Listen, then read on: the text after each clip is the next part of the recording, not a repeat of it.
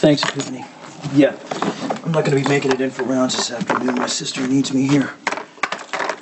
Yeah, I'll tell her. Thanks.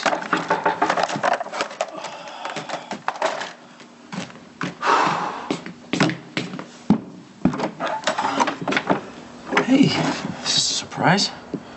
Not a bad one, I hope. No, not at all. Come in. Thanks. I never really understood the purpose of people showing up with food when someone was going through a terrible loss.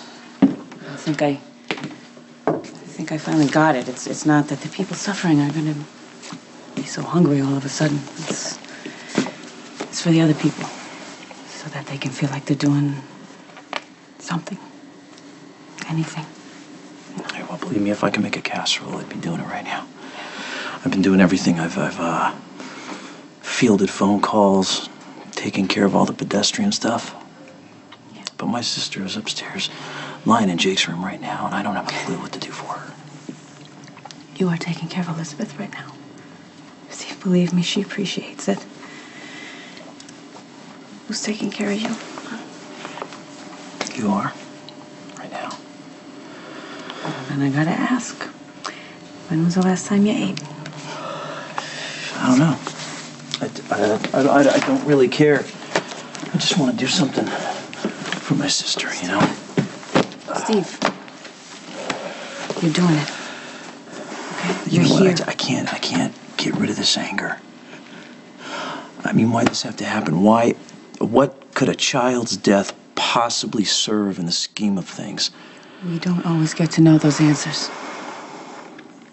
Jake was a special kid, and I know parents say that. But he was bright, he was determined. And I think about the hospital and the miracles that happen there every day. Why didn't Jake get one? I don't know if this helps at all, but I spoke to Jax this morning, and he's like a different person. You know, the relief is so obvious. Justin's making a great recovery, and I'm glad for that. I am. Yeah. And I can even find consolation in the fact that Jake saved her life. It's not so easy for my sister. No, of course not. I mean, what Elizabeth is going through right now, it's like physically painful to even think about for a mother to lose the child. You know, when Dante was shot, I thought that I was going to lose him. And it was like my whole world just fell away. You know, I couldn't imagine what it would be like to have to live without him, you know?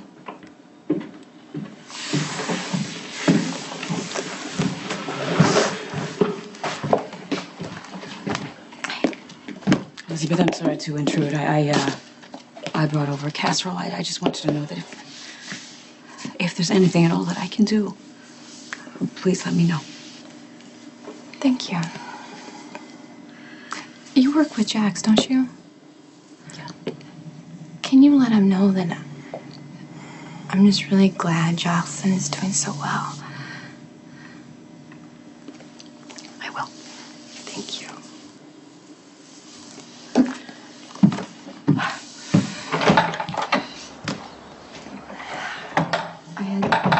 I had the best dream. Or maybe it was the worst. I dreamt that Jake was calling me. He was outside and he was calling for me. And when I woke up, for a second, I thought that this was all just a nightmare. And that he was really still alive.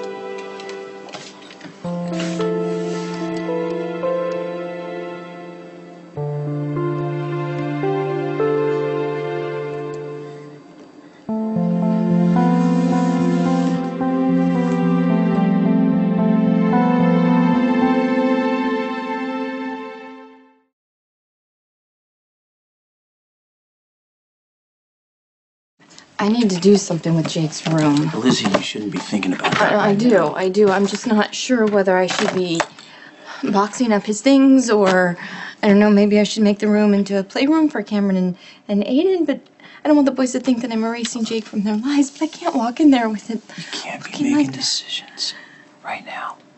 Why don't you just wait until the boys get home and see what they want? Give myself some time. Is that what you're saying? I can't even think in terms of time right now.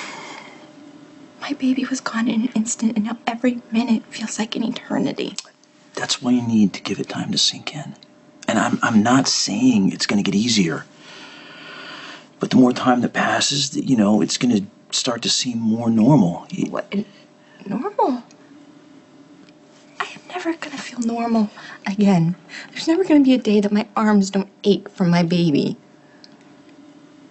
Mommy!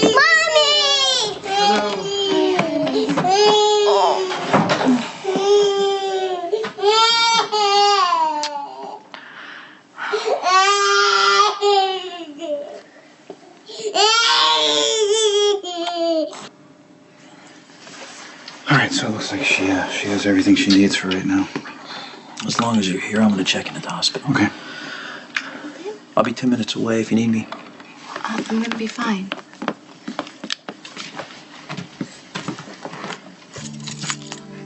You good boys, really Liz? Yeah, they were great. Had a lot of fun with Spencer, and he let Cam ride his pony this morning. So it was nice. Was it fun? When Jake comes back from heaven, can he ride the pony? Come get mommy hugs. It's 2 hugs.